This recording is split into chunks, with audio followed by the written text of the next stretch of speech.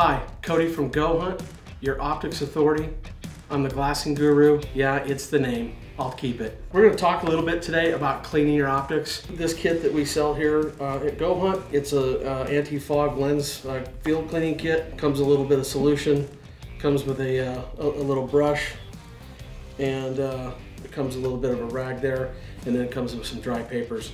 I'm just going to tell you guys, you got to clean your lenses once in a while. Having done this for the last 10 years, I've seen everything from bodily fluids, food, raisins, boogers, chew, gum, you name it, it's been on the lens.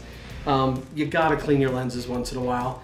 The off season is a great time to do it. I like to use a kit like this because it's got a little bit of everything. I will simply do this.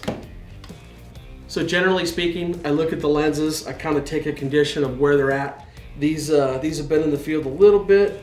They've also been at the shows with me, so what I like to do is basically at first take the brush side and go ahead and swish that out and get all the loose stuff that I can. I also use a little bit of an air to get stuff out of there too. You can use canned air, compressed air. Just be real careful that there's nothing coming out of that, the compressed air tubes, because it can damage your lenses. These are real good just because it's soft air coming out.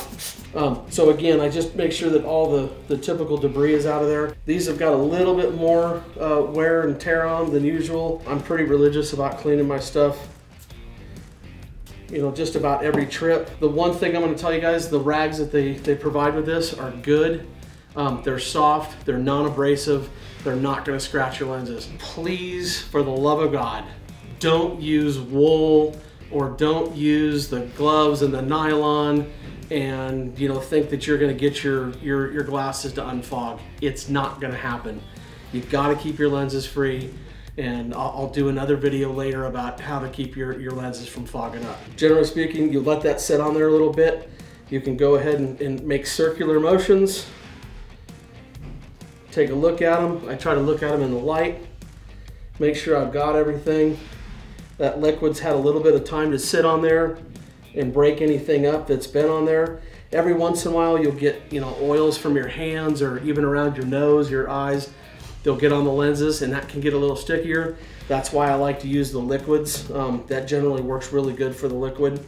At the time that, after I've kind of gone over these and all the moisture's gone, I really like to at that point take some of the dry cloth and go ahead and get into the smaller, deeper spots in there and just make sure that I've gotten the whole lens.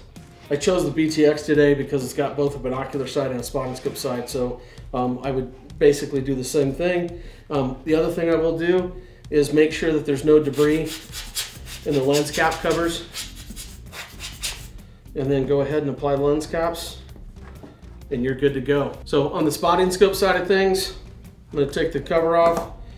There's a few fingerprints on here. It's actually not too bad.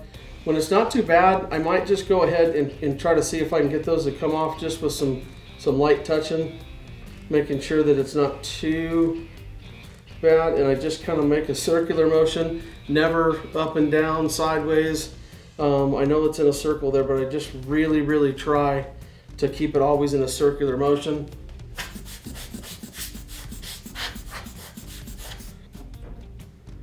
And that's good to go. Put the lens cap back on. Again, make sure any debris that may have gotten in there, do that.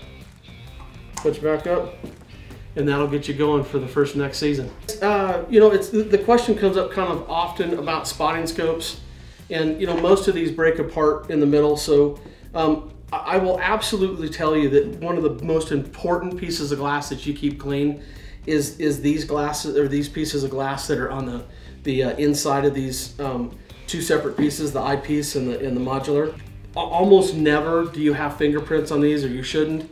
I would check them if you've had your spotting scope in the dust or outside your pack, or maybe it was a really windy hunt, and I just would try to keep things clean and to the best of your ability. And by looking at both of these, I wouldn't even touch these because they're so clean. I'm pretty methodical about trying to keep those clean. Really, any spotting scope that you have will typically break apart at the eyepiece and it's that connection that where this connects is just a super important piece of glass to keep clean. So it's just really simple. Break them apart. You can put them back together. Done, and there you go. So now that we've completed that whole process, guys, this is a really easy system. It's very simple to do. I'm a little bit more anal retentive about getting this stuff done. I do it typically after every trip. I just like clean glass and anything to help us find game more efficiently. This kit can be used anytime. It's great for field use. It's great for at home. You can carry it with you in your backpack. Not a big deal at all. Subscribe to our YouTube page. You can ask questions there. Again, Cody at goHUNT, your optics authority, and yes, the glassing guru.